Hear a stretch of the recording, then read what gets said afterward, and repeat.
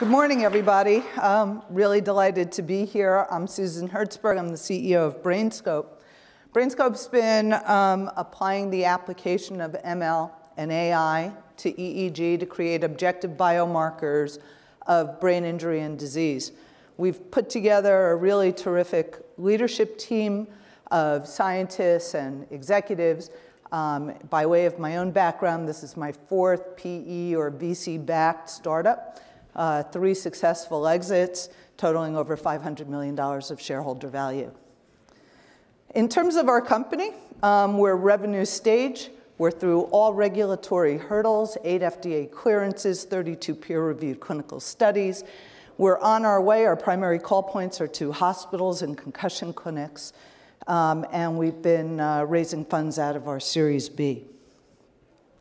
Today, we're focused primarily on the hospital emergency rooms where we can triage both brain bleeds and concussion in under an hour, patient in and out, without the use of radiation.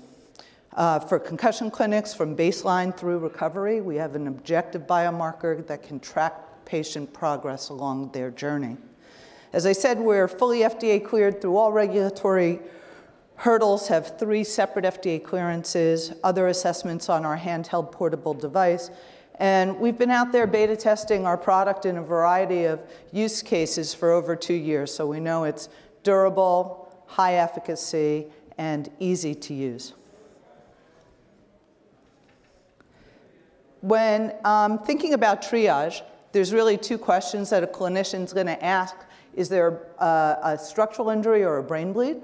And is there a functional injury or concussion? Today, for structural injury assessment, we've got 5 million patients each year heading to hospitals. 4 million of them are going to get a brain CT to rule out that brain bleed. The problem with CT, a lot of radiation, 6.5-hour average wait time door to door. Tells you absolutely nothing about concussive status. Reimbursement got gutted by the payers years ago because of the overutilization, right? We're applying a sledgehammer every single time. And 9 out of 10 of those CTs are negative. Today in the EDs, they're not doing anything on the concussion front. These tests have been around since the 1980s. They're highly subjective, easily cheated. So typically patients are told, great news, no brain bleed, we're sending you home. If you still don't feel well in a couple days, come on back or go see your primary care physician. With BrainScope, we're able to do both. We position ourselves ahead of the CT scan. We can rule out the brain bleed with near perfect sensitivity to CT, 99% sensitive, 98% negative predictive value. And at the same time, with the same input, we can provide the concussion assessment. Our tests are really simple, quick, and intuitive to run. It takes about 5 minutes to apply a peel and stick dry gel electrode 8 lead to the brain, and then another 10 minutes to run the EEG portion of the assessment. We're looking for 2 minutes of non-continuous EEG data. We have 7 artifacting algorithms on our device that is extracting that data, which then goes in to power the AI and algorithms. It fits pretty much into any operational workflow. It's handheld, it's portable. It can be used by any level operator under the auspices of a physician.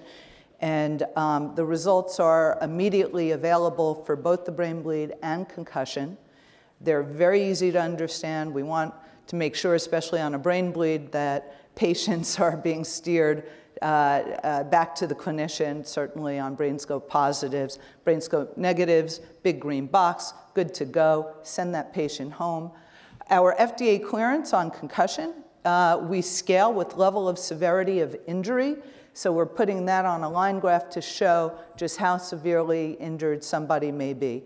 We're an all-comer test. You can use BrainScope on drug and alcohol impaired patients, which is 30 to 50% contributing to the head injuries that happen each year, 18 to 85 years of age, and for triage within 72 hours of injury. Our results download to a PDF. The hospitals and the military, by the way, like a local device. We don't interfere with all of the data security firewalls in the hospital, and then quick upload into the EMR. We streamline the hospital patient workflow process. We can truly get patients in and out in under an hour. There's no, unlike today, sit down, wait for transport, go up to radiology, get the CT, back, transport down, wait for the radiologist to read it, and then finally get the diagnosis that you probably don't have a brain bleed still, and then send home. We have an outstanding value proposition. On a unit cost basis, we're going to be accretive to the bottom line using routine CPT codes for EEG and neurocognitive testing. I think really what we've been hearing from hospitals is the opportunity cost benefit of getting a better patient with 5 million patients coming through EDs each year for head and mild traumatic brain injuries. Getting a better patient sitting in that emergency room is really important to them. So we improve throughput and productivity. More patients seen, and moreover, improve the clinical pathway for these patients, because the vast majority of them are not brain bleeds, but they are concussed, and getting them steered to appropriate care more quickly, and for hospital systems keeping that patient in their system, really, really important. As we're getting scored, as we've been rolling out into the hospitals now, go figure, we started to launch in March of 2020 in the start of a pandemic to EDs. But now as we're pulling through that pipeline, what we're hearing is that the patient satisfaction scores are over the roof, so all good on all fronts. Our third algorithm, as I said, is FDA cleared, and it's from baseline through recovery. It is a stable measure that can be reliably interpreted over time. There is nothing like it. We are the first and only. We're really excited, and we're just starting to roll this out. We see broad application in sports, in the military. It was developed with the US Department of Defense funding, and we're very excited to get this out there. We know that today players try to beat concussion tests and can do that. You can't cheat your brainwaves.